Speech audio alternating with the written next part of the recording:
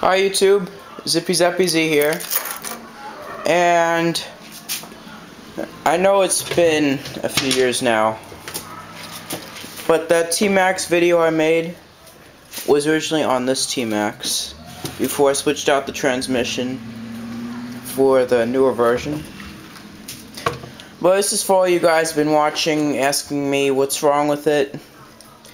Basically what happens is, if you've never driven it before, you wouldn't know that your transmission has to spin, I believe, around either 1,000 or 2,000 RPMs, rotations per minute, before the gears switch in.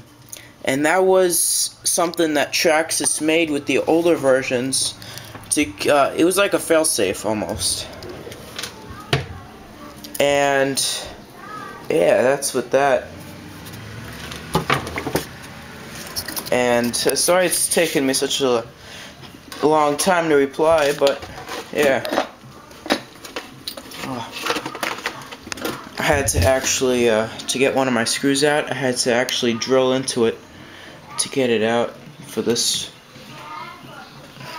There's some leftovers.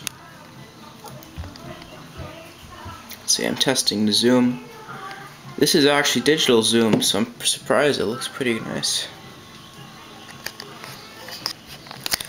Yep, but I got the engine out of this dynamite, and I'm gonna go from there. This is mainly about the Tmaxx. I'm just gonna go with that. Yeah, but that's with that. And if your transmission isn't moving at all, and it's actually like broke, and I would check a few places, such as the shafts. Let's see if I can get in there. That shaft that connects the differentials to the transmission, I would check that to make sure that the little grub screw is still in it. Otherwise, it's just spinning and making it stripped. I would also check to make sure that as you're spinning this, let's see if you can see that piece is moving too. If that piece is not moving, you know what section of gears inside of it are stripped and broken. And yeah, if you guys need more help, just tell me. I'll make another video. I don't know how much of a help that was, but yeah. Alright, Zippy Zappy Z, signing out.